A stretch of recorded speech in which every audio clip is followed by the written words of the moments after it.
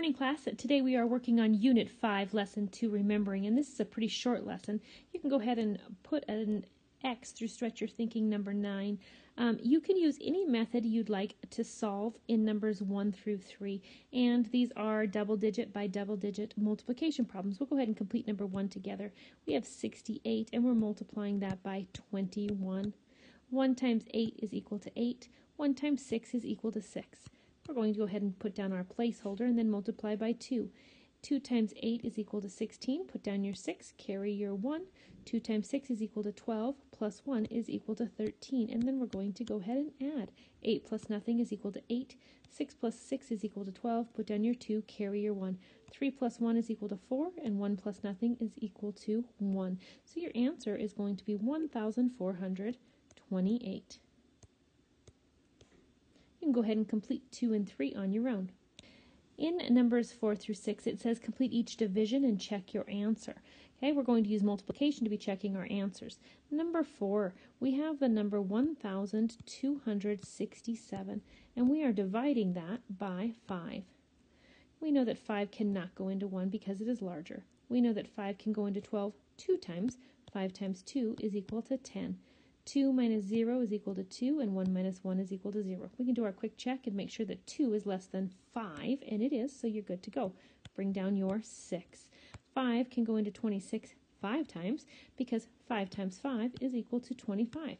Go ahead and subtract. 6 minus 5 is equal to 1. 2 minus 2 is equal to 0, and 1 is less than 5. So bring down your 7. And I know that 5 can go into 17 3 times.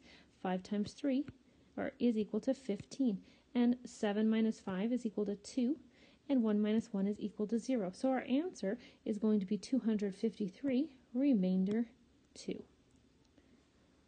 And now we need to multiply to check our answer. And what we need to do there is take our answer, 253, and we're going to multiply that times 5. And then we can add afterward we get it. We add in our remainder, which is 2. So 5 times 3 is equal to 15. Put down your 5, carry your 1. 5 times 5 is equal to 25, plus 1 is equal to 26. Put down your 6, carry your 2. 5 times 2 is equal to 10, plus 2 is equal to 12. And then I'm going to add in my remainder here. 5 plus 2 is equal to 7.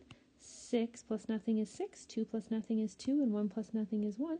And 1,267 is the correct answer, and that was our dividend, our original dividend, 1,267. That's how you complete your check. Please show your work for numbers 5 and 6 the same way we did it here. Show your division and then show your multiplication for your check.